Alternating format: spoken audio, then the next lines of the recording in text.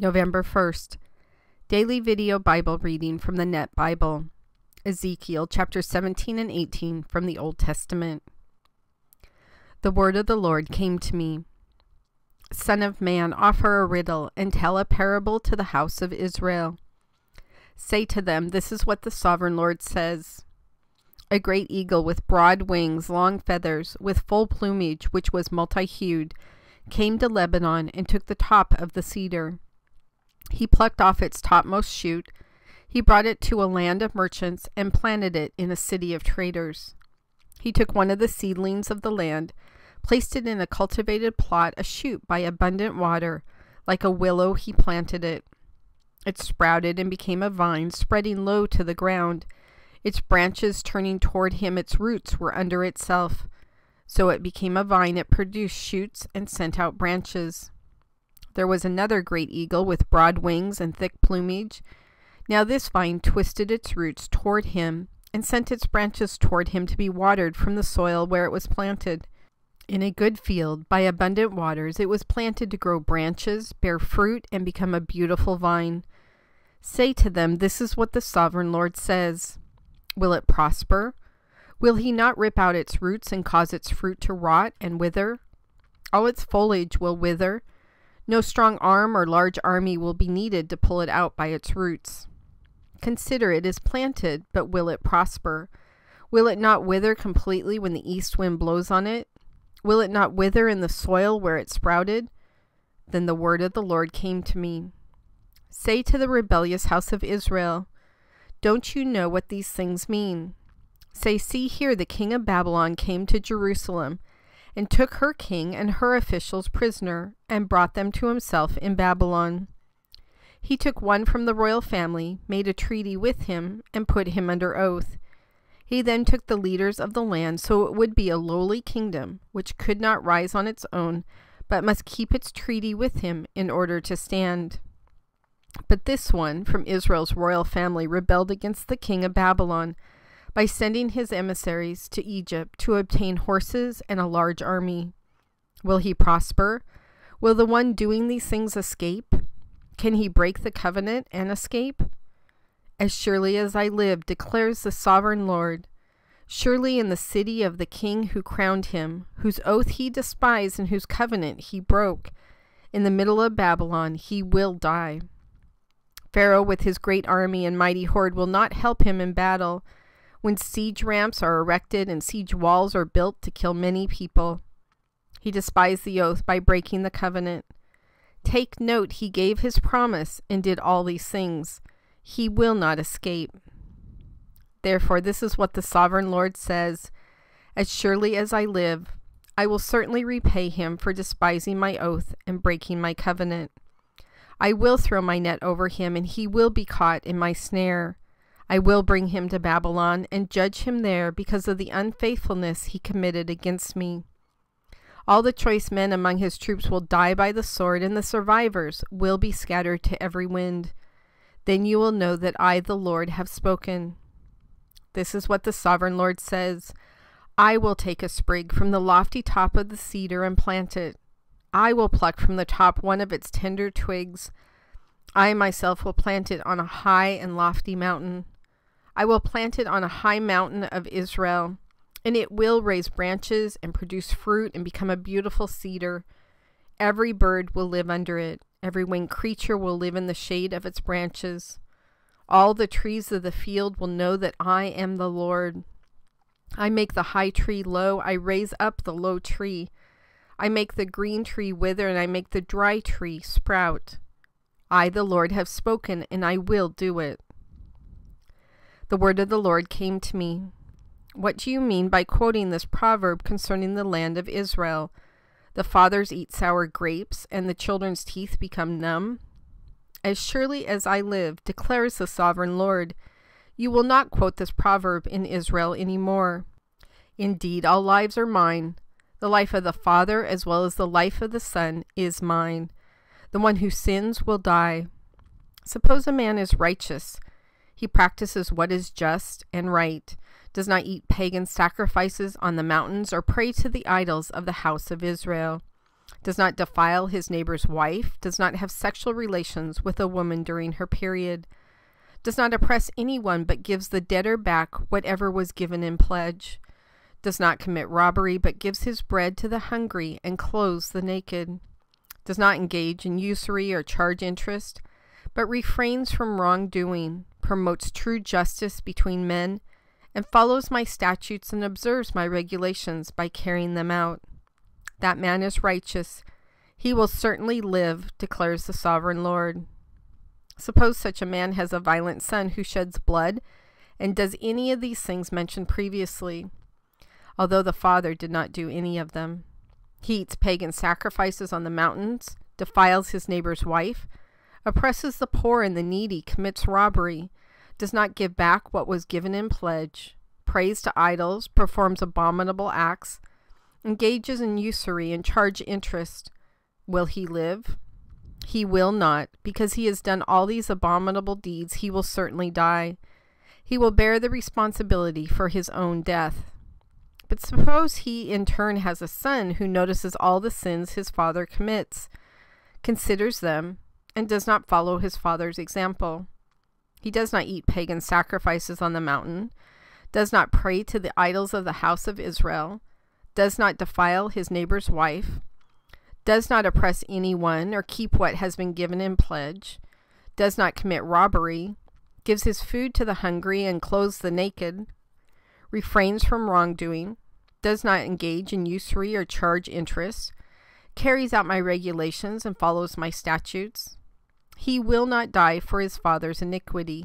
He will surely live. As for his father, because he practices extortion, robs his brother, and does what is not good among his people, he will die for his iniquity. Yet you say, why should the son not suffer for his father's iniquity? When the son does what is just and right, and observes all my statutes and carries them out, he will surely live. The person who sins is the one who will die. A son will not suffer for his father's iniquity, and a father will not suffer for his son's iniquity. The righteous person will be judged according to his righteousness, and the wicked person according to his wickedness. But if the wicked person turns from all the sin he has committed, and observes all my statutes and does what is just and right, he will surely live. He will not die.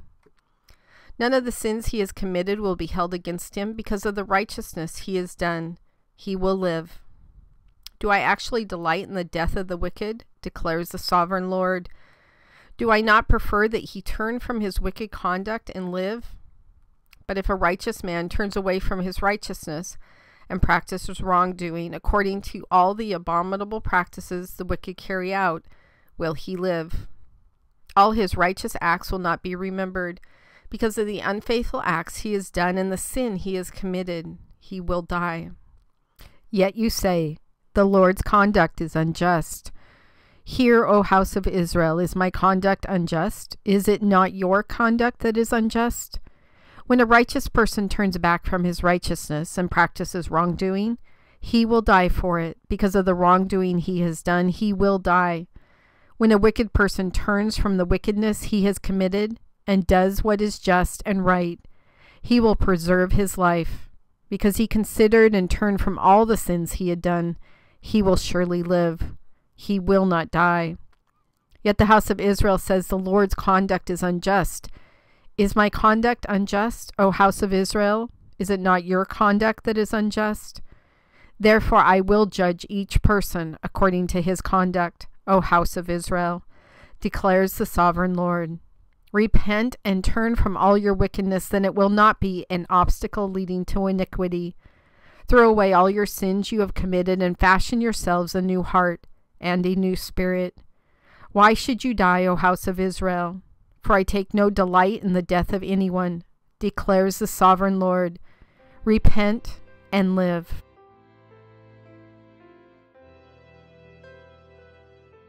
God, we don't do responsibility very well anymore.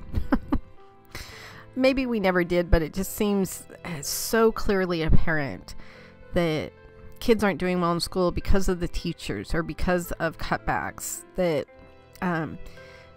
I don't go to church because the choir sings the wrong songs, or it's too loud, or I don't like the pastor, or my favorite in my world, I'm not selling enough and it's eBay's fault, or it's Amazon's fault because of all their changes.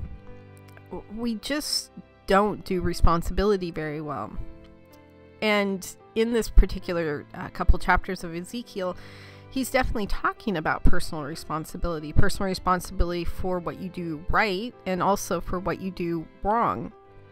You know, our relationship with you is a personal relationship. It is between you and I. There is nobody I can blame or fuss at or accuse of having anything to do with my relationship with you, good or bad. It is between you and I. Now, there's amazing people you've sent into my life to help guide that relationship, and I'm very grateful for those people. You've also sent and allowed certain people to be in my life who are more on the wicked side, and they have taught me a lot about my relationship with you. But I don't ever want to use the bad things that happen in my life as an excuse to not have this amazing relationship with you. And God, I'm so sad when I see people who do that. I was talking to a friend of mine yesterday about a story that happened from my past.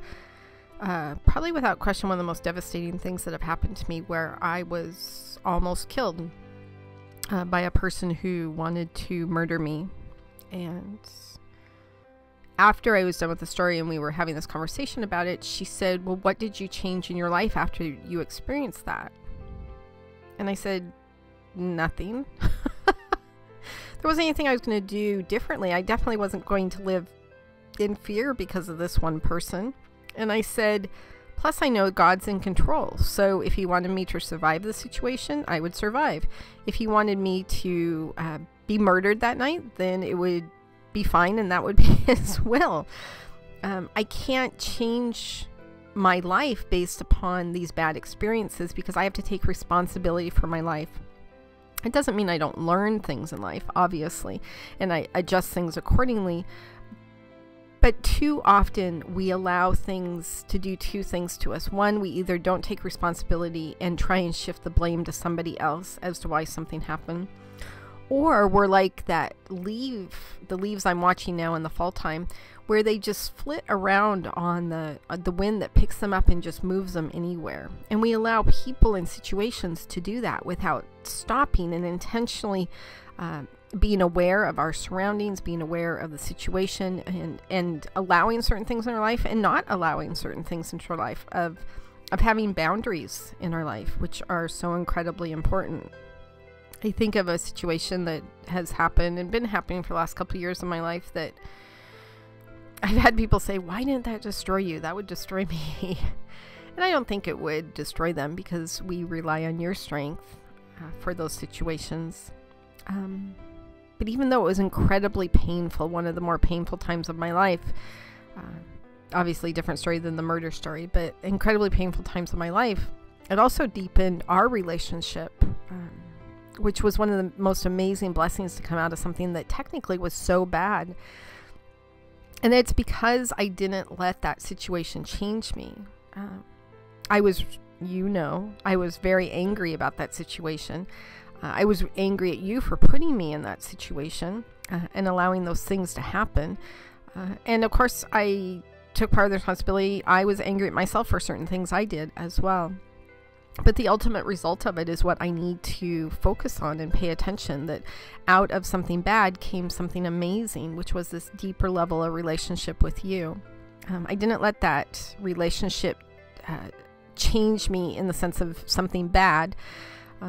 I didn't let it flip me around on the wind. I held true to my convictions of what I believed in throughout the whole thing. And I think we all need to realize that if we have this basis, these building blocks, these cornerstones in our lives of this faith, that things can come and happen. Great big huge storms of this world can come and happen, and that base won't shift. It won't change. It's not going to be like a lightweight leaf that gets picked up in a storm. And there will be nobody to blame or not blame that the cornerstone broke, shifted, whatever, because that faith is not going anywhere, that it is solid. And God, I just pray that everybody get that base underneath of them, that they work on their relationship with you and take responsibility for that relationship with you, that they do the work, that they have that base. So there's no shifting that happens in their lives, that, you know, they listen to a sermon like, oh my gosh, that was a great sermon. And then, you know, 15 minutes later, they're off doing something that has nothing to do with anything that was just preached that morning. Have their life be solid, complete. And so when these really bad situations happen in our life, that we can take responsibility for them happening, but we can also move forward with that powerful faith that's in us, those cornerstones put there by you, and take responsibility for our actions of coming out of it, not blaming a shift in our relationship with you on something bad that has happened in our life. God, I'm just so thankful for that base in my life that I can always go back to, that is steady, consistent, continual. I never have to ever be concerned that it's going away. God, I know that base is you, in that you have never left my side, no matter what has happened in my life. And I know that you never will, which is just crazy awesome. And I truly thank you for that. In your son's name I pray. Amen.